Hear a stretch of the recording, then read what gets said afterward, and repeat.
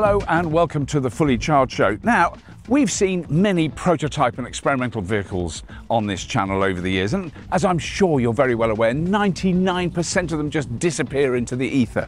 But I still think it's worth reporting on new developments in this area, because every now and then some aspect of these vehicles will make its way into the mainstream.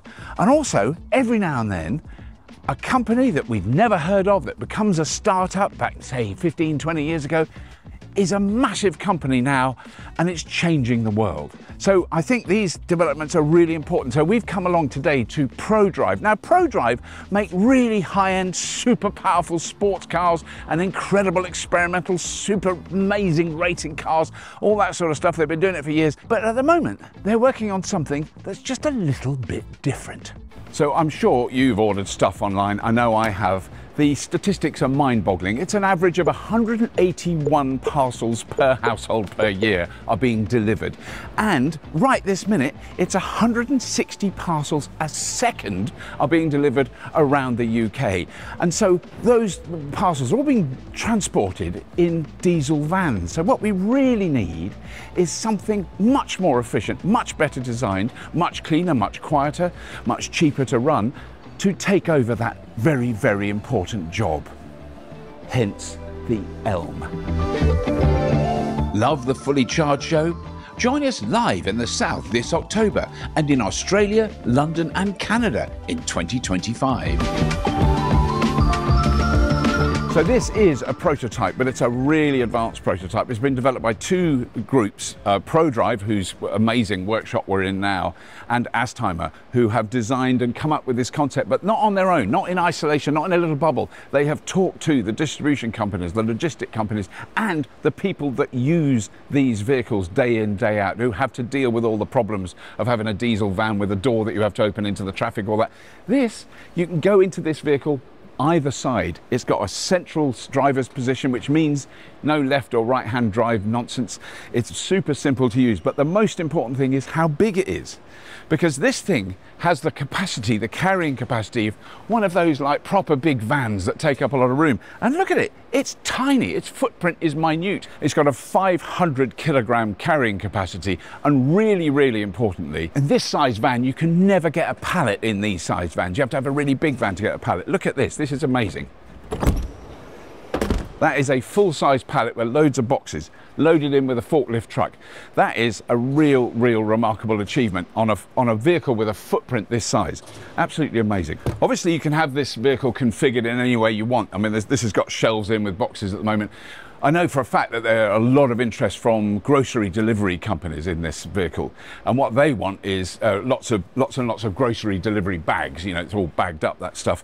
And normally those vehicles are refrigerated. Refrigeration uses a lot of energy. This won't be refrigerated. This is really well insulated. Once you put all the cold bags in there, they're going to stay cold until you deliver them. They've really thought this through. So let's have a look in here. Oh my God, that's nice. That is, I've got to say, for a prototype vehicle, this is extremely well finished. It's not rubbish at all. It's really comfy, amazing visibility. This is only a prototype, and the software is already reminding me that the slidey door is open. So that's the level of sophistication. So this is an L7e vehicle, and this is very specific. So if you can remember the Citroen Ami, the little tiny thing, it's kind of in that category. It's restricted by size, by weight, by width. And that the L7e means it's got a limited speed. It can only do 50 miles an hour. But this car is designed for use in cities. It's literally last mile delivery. ELM, it stands for electric last mile. That's what it stands for. That's what it's all about. It's that last bit of delivery that actually comes to your house, that uses, at the moment, there's over 700,000 vans doing those deliveries every day in the UK alone, just in this country. You imagine what it's like in the rest of Europe or in the United States or in China. How many millions and millions of miles of travel are being used because we go, I want that, beep, beep, beep, and we order it and it comes to our house really fast. So these are critically important vehicles. There's a lot of interest in this vehicle from big logistics companies, as you can probably imagine. And like I said at the beginning, you know, there's a lot of these companies have tried to do various variations of how we do electric deliveries and how we transform the transport fleet that we rely on at the moment. And I've got to tell you, this one's the most impressive I've seen.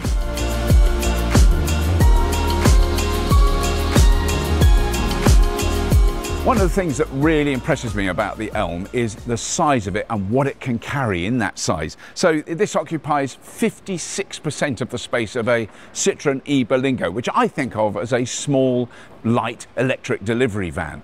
But more importantly than just that it's smaller, it can carry 20% more payload. It's got more room in the back to carry that. It's designed for what we really need these days. There's roughly 910,000 delivery vans of the size, you know, a small delivery van that are in use.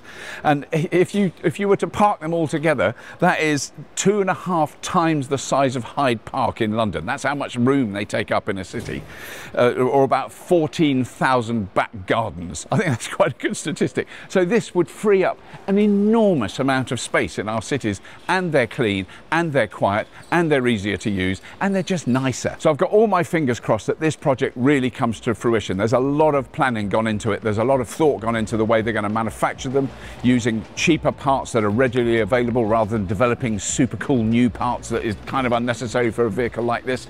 You know, let's hope that this sort of thing can really start to make an impression and really start to change things in our world. Anyway, that's all we've got time for this particular episode.